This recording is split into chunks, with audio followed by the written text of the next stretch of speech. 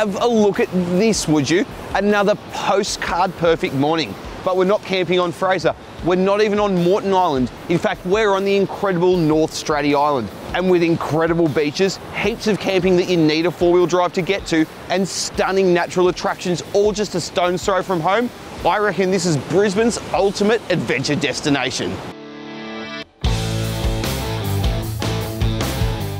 So Straddie's an island, and that means you'll need to book a ride on the ferry across. Prices vary depending on peak or off-peak times, but start at around $80 for a four-wheel drive, plus $14.50 a metre for trailers. Book online at stradbrokeferries.com.au. The trip takes about 40 minutes. Straddie? Straddie! You! All camping and four driving on the island requires permits and can be done online or at the Welcome Centre as you come off the ferry. Now, if you do book online, don't forget to pick up your permits from the Welcome Centre. Amity Point is the ideal first stop when you get off the ferry. It's an easy 15-minute drive from the ferry and it's all tarmac the whole way. Amity is perfect for families. The caravan park's right on the water. There's a netted swimming area for kids, and the sunsets out to the west are just beautiful. And if you bought a boat, then there's a boat ramp here too. But if you don't want to camp in civilization, then don't stress, because Flinders Beach is just around the corner. So here is the perfect place to air the tyres down and hit the sand.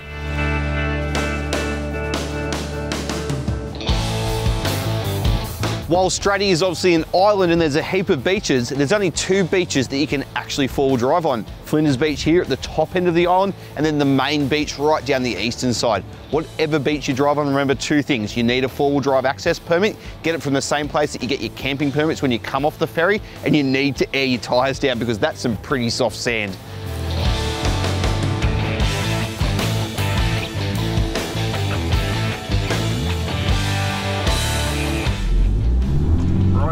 Finally time for a bit of beach driving. The typical sand driving rules apply on Straddie. Air down to around 16 psi to avoid getting bogged, and remember to drive to the tides. The period between 2 hours before low tide and 2 hours after. Straddie's best campsites are located at the end of sandy tracks. Love these sandy little inland tracks, they're cool. No. This is mad. Good bit of four-wheel driving. Yeah. Always makes it fun. Bit of challenging stuff on the way to camp. Yep. Now you can see what I mean here. The access track is super soft, and that's where low tire pressures make all the difference. If you're dreaming about waterfront camping, then Straddie has it in droves. Have a look at this view. Check that out. Flinders Beach, dead set waterfront camping at its best. We found this awesome spot that was way too good to pass up. And a cheeky little trick that I always use when I go beach camping is to set my gazebo up. That way, no one can pinch the spot. We can go do a little bit more exploring because the sun's still up and there's still heaps more to see on the island for the afternoon. That way, we're guaranteed this perfect spot when we come back to Sabo. Now, I don't mean to sound selfish when I say that, but the reality is that Straddie camping is incredibly popular. And especially if you're like me and you've got mates turning up later on tonight, if you don't jump on a good campsite early, then you're going to struggle later on in the day.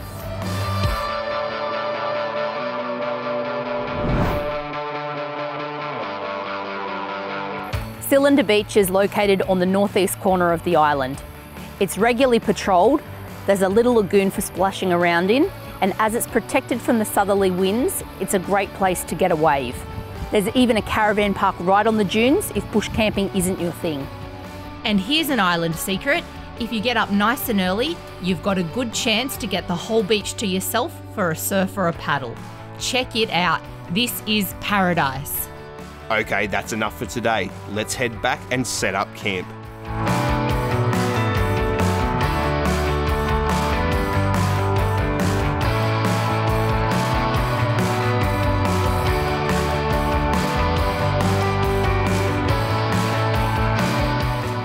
Now, when the southerlies blow, and they often do here at Straddie, then the best option for bush camping is here at Flinders Beach, because you're camping in amongst these amazing trees that provide a sensational windbreak, and it's often a lot more protected than camping on the main beach when you get those southerlies come straight in off the eastern side. Now, there's definitely no facilities out here, so you've got to be completely self-sufficient.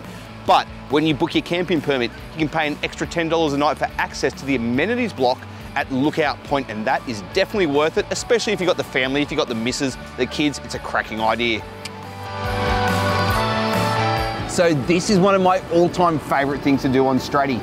You can get fresh seafood at a couple of places on the island straight off the trawler. So there's nothing better than a kilo of prawns as the sun goes down.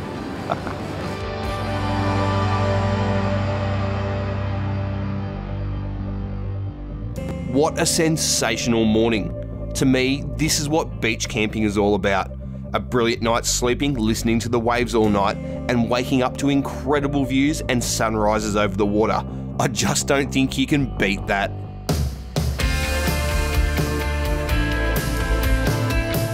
Today's plan is to explore more of the top end of Straddie, so we're going to pack up camp and hit the road.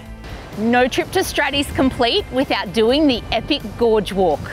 The North Gorge Boardwalk is an easy 45-minute round-trip walk from Point Lookout.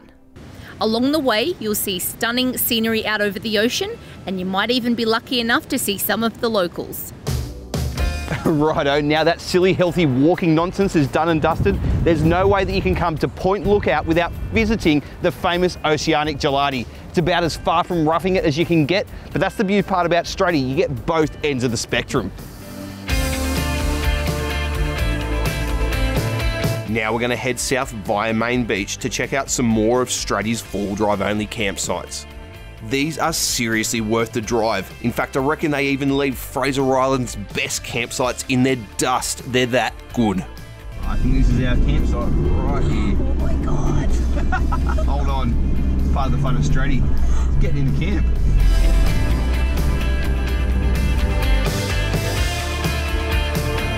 And this is the epic part of Main Beach camping on Straddie. Just have a look at this, how good is it? Now it is a bit blustery today because those southerlies, they do blow right in. But the best part about camping on Main Beach, it's away from the crowds. And as you just saw, you need a four-wheel drive to get into the campsites. How good is this?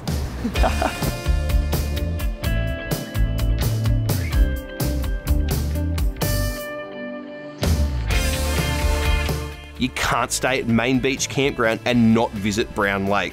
It's only a short drive and it's well worth it. So this right here is Brown Lake, and it's a popular tourist spot, particularly because it's two-wheel drive accessible. But let me show you a hidden secret to this cracker of a place. Don't stop at the car park. Follow this sandy track at the end of the car park. That's the beauty of having a four-wheel drive on Straddie. You can get to places that others can't.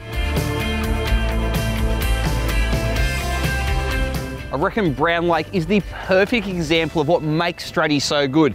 Yeah, you've got the cool touristy bits, but if you're willing to explore just that little bit further, you're rewarded with private bits of paradise. How good is this?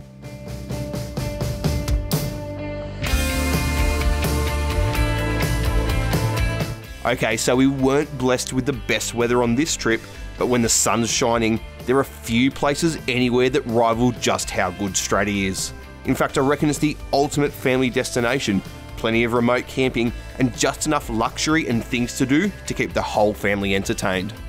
Well, there you go, North Straddie. What an incredible place. It's got everything from touristy hotspots that you just can't miss to secluded bits of paradise away from the crowds. One thing's for certain though, you've got to come and experience this for yourself. Brisbane's adventure playground is too good to miss.